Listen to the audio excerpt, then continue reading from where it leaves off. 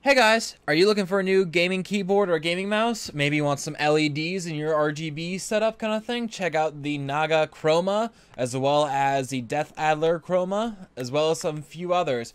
Make sure to check out Razer.com. Alright guys, I've actually been using the Naga Chroma since Christmas, and I gotta tell you, I love that I have the MMO edition of it. The 12 keys on the side makes everything so much easier. And alright guys, that is Razer.com. Alright, bye-bye. It makes a vowel sound. You don't hear new. I'm now doing it to annoy her. Do it. No. Do it. I don't know how to. Welcome back to Evil. Hey guys, welcome back to another episode of We don't need to scream. EvilBeastGaming, right? Oh, Dark Souls 3. Hope you guys like and subscribe, and here we go. And comment if you feel necessary. Wait, if they feel necessary, if the comment is necessary. Both. Yeah, you gotta get the commenters a question to ask. Did you say commenters? The viewers. Comments. The commenters. The little Marcuses. The little Marcuses. Okay, so I dare you to jump down from that ledge. I will. You would die. Double dog, Jared. So what? I did it. Yeah, but you didn't jump down when she said. No, she said to jump off the ledge. That's all I had to do. She meant where you were. You know what I meant. You would have died if you'd listened to her originally, but I did listen to her. I jumped. Sure, whatever. Look, I'm finally able to tell my mother I will jump with my friends off ledges. So, I'm glad you have such a strong bond of friendship. With you. What? You hear the W. What? What? W is a wolf sound. Yeah. So Wolf. new. Wolf? You don't hear the woof. Woof. New. EW makes a sound. Yeah. That's when the W is considered as a vowel because it makes a diphthong. You smell my life Saw. juice. Aw. Like if you saw something in half. Saw something. Or you saw something. Or you saw the song. Or you were on a seesaw. Yeah, so that's another example of W being a vowel. Maybe she was playing a prostitute. Oh, come on. So the vowel sounds Why is spelled... kids, you know, the prostitute kids? My favorite one is the gallon of LSD. God, watch that. There's the vowel sounds spelled the W, R-A-W, makes an ah sound, like saw. E-W, it's a new sound, like new. So like literally the A-W makes it like a short A sound, E-W makes a short U sound. Ha. This gets interesting. E-W makes a long U sound, like few. Yeah. U. O-W makes a long O sound, like snow. Oh my god, it sucks. And O-W makes a complex sound, so diphthong, like cow. Ow. That's a diphthong? Yeah. Ow is a diphthong. Because it's not it's ow. It's one sound instead of two separate sounds. Woo! English. I'm trying to great. remember my Greek lessons. Oh gosh, I don't even want to know. It took Greek and Latin. See, English actually applies to me some, and it makes me understand like why I was taught things in elementary school. It's great. But yeah. Ooh, how was your guys? Oh gosh! It was a little bit different than normal. We normally have more Easter bunnies helping put out baskets, and we normally have. You guys were at 25 when I showed up. About the rest of them, Easter bunny apprentices, of course. And then that was like place where she found my string. Did you like your stream? So we have Not break, it was just around the farm. Actually took the longest.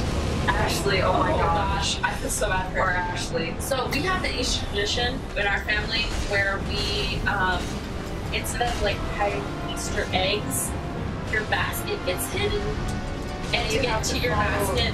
You have to follow and wind up a skein of yarn. You get like a whole skein of yarn to yourself. You have to follow it and wind it up the entire time. You can't break the string. You can't like do whatever. with it. So when the Easter Bunny apprentices put out the string and they get to a part of a fence where the rungs of the fence are really close together, and they put them through put them back and forth through the fence. It's a very great idea, especially when you're at the end of your skein of yarn, because when you're putting out the yarn, the skein is smaller, of course, towards the end. But when you're winding up the yarn, They have a giant ball of yarn. So by the time Ashley got to it, she could like 3-inch ball in radius kind of thing. she had to unwind her, like most of her string to put it through the rungs of the fence. Oh my gosh. Honestly, when I had the same color string, when I got to the fence, I was like, there was someone else at the fence, also a kid that was at the fence, who also had the same color yarn. So we all three of us had that like dark pink yarn, and I was like, we have to hope that neither of us, this is neither of us. And he was like, I think it's you. And I was like, no. I'm already over here. I'm done with that area. Like, so. Well, I was at my car was completely wrapped up. Your And car I was inside my car, and then I went out of my car vicinity, and then I had to come back and We're forth so like sorry. 4 times. We're so sorry. We like no. That was sorry. It's okay. Sam got really excited. Marcus wrote down your windows. I was like, wait a minute, no limits. Geez, my windows are so rolled. I was like, no limits, and then I started going to town. It doesn't snow tomorrow. Is it supposed to snow tomorrow? It's not supposed to. I'm supposed to drive home tomorrow. We're supposed to like maybe get some flurries. I don't see anything at all. Gonna change. I'll be leaving by noon. I think and it's there's north nothing of it. Farewell, Ashen One. Yeah, you're going south. I'm going west. south. Yeah, southwest. I think we're getting rain. I hope not. Can you remember me to close my windows tomorrow? Close the windows tomorrow. Today. Oh yeah, today, Oh yeah, today Because it's it's 1:41. April 2nd. It's not. It's not. April Fool's It's Day not anymore. Fred and George's birthday anymore. Of course it is. They play jokes. That's together. amazing. That's perfect. No, so I love J.K. Rowling. She's me amazing. too. She's great. I was listening to the 5th book on my way up here. You know Ron's birthday is on March 1st, the day before mine. Nice. That's awesome. No, I didn't. So for some reason, I had your brother's birthday in my phone like a month later and on the 1st of the month, and I was like, that's not right. That's funny. Yeah, this is on the 8th. No, I had it on April 1st or April something, like That's so early funny. middle of the month, and I was, or beginning of the month. And it's like, what am I doing with my life that I put my cousin's birthday on the wrong day? Like I had to, like, I put it in so that every year after that was, like, would notify me. Mm-hmm. I had to go back through and be like, no, change this, all of them. Yeah. We do have a lot of Steves in our life, though. Yeah. Our lives. You have an Uncle Steve, and then my dad. I have 2 Uncle Okay, Steves. excuse me. My dad's name is Steve, and My my brother's dated name is is Steve Steve. for a while. Your Oh. brother's name is Steve. And And then my mom's friend who was a guy. His name's Steve as well. What the fuck? Oh, those look like those creepy centipede things. Oh God, Hell Steve! no. It's Steve! Oh god. Just everything is Steve now, apparently. I don't like those things at all. It has like hair too. Yep. They're kind of supposed to be like traps kind of thing, like they're dead people in the water, but then they activate. They remind me of those centipedes that have way too many legs. Oh, I hate those. The human centipede? No, the house centipedes. You House see those? centipedes. Oh God! You just call your house and you see it on your wall. Like, what the hell did you get in the? Or inside books. Yeah, you're like, how did you get in here? Like, I hate it when you open up a book and there's a fucking ball in it. You know, my favorite thing to do when I open a book, if it's like a fresh book, like a new book or Smell it. the old book, the smell of books. Smell it. Yes. Smell it. It's odd, the but it smells best good. thing. Did you know that the That's how smell you know it's a actually good comes from? It's either a bacteria or a mold that actually feeds on the paper that creates that old book smell. See, part of me is like, that's really sad, and part of me is also like, I really like the smell of old books, and it's really cool. So, Have you seen Doctor Who? I've seen some of Doctor Who. There's You know, when Mark and I were younger, we would run around the house when Doctor Who came on, and we'd be like, Doctor Who! There's one episode where they're like in the greatest library in the galaxy, and there's been like this thing that happens when people take off their suits and they instantly away, they die, they're skeletons. And it's because this bacteria that lived on the trees that were made into all these books, was cannibal, not cannibal, but they were feasted on flesh. But they lived in these like obscure trees, but when these trees were in this one forest were all cut down, they got made into books. It was released into the air supply. Interesting. Hey Marcus, just letting you know you died. Oh, thank you. Continue, Lauren, sorry. So when people came and made these trees into books, A player came in and killed then me. the trees, the bacteria would eat instantly, like a piranha, the people when they took off the masks and breathed them in. Interesting. Oh gosh, that's such an interesting episode. So, I had some story I was going to talk about, but I forgot. It happens all the time with me. Teaching a story? Just telling a story in general. I'm fine if I like reading a story, but telling my own stories, I'm like, every 5 seconds, I'm like, oh, let me go off on this random tangent. Or like, oh, this story reminds me of this other thing that happened. Exactly. Or like, this story goes along with this story, but now I've forgotten about the first story, so I'm just going to tell about the second story. Oh, that reminds me of this other. Yeah, I'm horrible at telling stories all the time. And then somebody's like, oh, this happened to me. And then you're like, oh, yeah, blah, blah, blah, blah. And then eventually, sometimes you get back to the original thing. You're like, how did we get there? We're talking about something. What was it? Doctor Who. Doctor Who. You're screaming Doctor Who time, Doctor Who. What'd you say? Talk about smelling books. Smelling books. Oh, yeah, because so those books made me think of that episode of Doctor Who. These headphones are definitely backwards.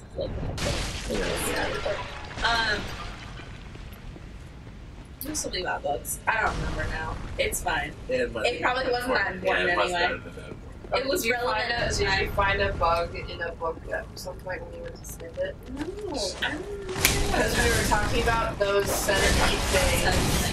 I once found a book smelling a bug, though. That was kind of weird. It's hard. Bug smelling a book? No, I A smelled book smelling a book? No, I smelled a bug in a book. You smell the bug and the book came out of the bug. I'm Nice. very concerned about that. The centipede. Do you have problems? Yes. Okay. Are you sure a bug can come out of the book? No, you smell a bug and the book came out of the book. Okay, did it poop it out? It's like reading rainbows. There It you tells go. the story. Reading rainbows. She's got world village. How does that song go? Reading rainbows. I can't. Take a look. It's in the book. It's reading those. I'm a teacher right now. And there is one of the high school I was at, my special education practicum, or no, sorry, student teaching, whatever you call it. They had this like bookshare shelf, and it was called like, it was like take a book. And every single time, I walked through this hallway like 2 or 3 times a day. Every single time I passed this bookshelf, I was like, take a look, it's in a book, it's reading rainbow. Like I could not, every single time I walked past it. It drove me insane. Like it literally just said take a book, leave a book. That's the sign. It said take a look, leave a book. I'm like, take a look. It's up. You know, whenever I go to a public restroom, I remember the factoid that statistically the first toilet in a row is less used than any other toilet. So I'm like, every time I go there, I have to repeat it in my head. Like, statistically, the first toilet is the best one to use. See, so that's the one I usually go But with. then you're I'm curious now. You're ruining it. Because you know about the statistic. You're ruining Do more the people know about it? Do don't more know. people follow? Well, Like, now they do. that's what I'm wondering. Like, if they did that, if they ran that test now. I mean, I don't always go in the first one. Like, sometimes I will, and I'll be like, fuck it, no, I'm going underneath it. No, so the bathrooms at my school, because my school used to be an all-women's college, most of the dorms have only one bathroom per floor per hall. So, like, I lived on West 3rd. It was a co-ed bathroom, because we had co-ed floors. So, one bathroom per floor, you kind of have to have a co-ed bathroom. So, we had, some people had, like, some floors, if they had one bathroom per floor, they would designate, like, this is the male-only stall, this is the female-only stall, these are the co-ed stalls. And same thing with the showers, too, because they were in the same bathroom. I wouldn't want to shower in the same places. And actually, honestly, from I'm my uncomfortable experience, enough showering in the same place as other women. Like, I don't want to have to I mean, shower in like, the same place as other dudes. you wear your shower shoes, like your flip-flops or whatever, and it's fine. Because honestly, But no, I'm some just care now about the edges of the curtain. oh my gosh, yeah, no. So some of the bathrooms had 2 curtains, so they had a little area where you could change in. And then they had like the actual shower stall. Yeah. No, the hall that I lived in, it was just 1 curtain. I remember I took a shower. Yeah, in you one. did. So, yeah, that's how it was. It was excellent. It was great. No, but because they were co-ed stalls, and again, like I said, I am horrible with telling stories. I'm kind of where I know. forgot where I'm going with this.